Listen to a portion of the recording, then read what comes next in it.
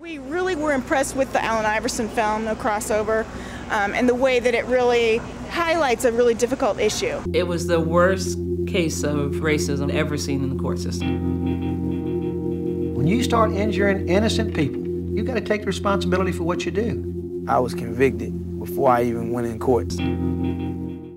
We've liked also their past work, and we thought, okay, you've done this great film in 2010. We thought this is a great moment to sort of recognize that.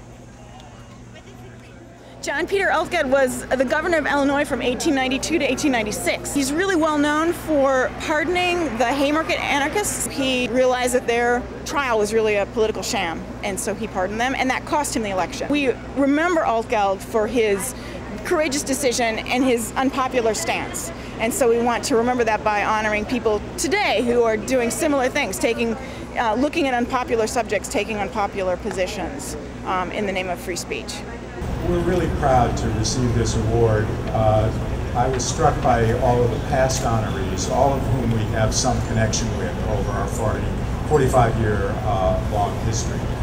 And we even have a connection to Governor Altgeld, who almost was featured in our film, The Last Pullman Car. This event is called the Bughouse Square Debates, and it's a kind of a commemorative event to sort of celebrate what this park used to be in the early 20th century, which was the most freewheeling, boisterous, free speech area, really space in Chicago. In the early 20th century, when it started, people would just literally stand on the grass or stand on a soapbox and start talking, and the good speakers would get crowds, and they would get money, and they would get a lot of response, and so it was a lot of fun.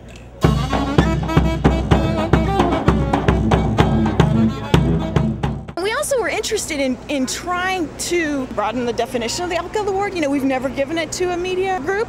You do sort of nonfiction, documentary work, so we thought that really kind of fit in with Bughouse, with Altgeld, with Governor Altgeld, and this sort of willingness to take on difficult ideas.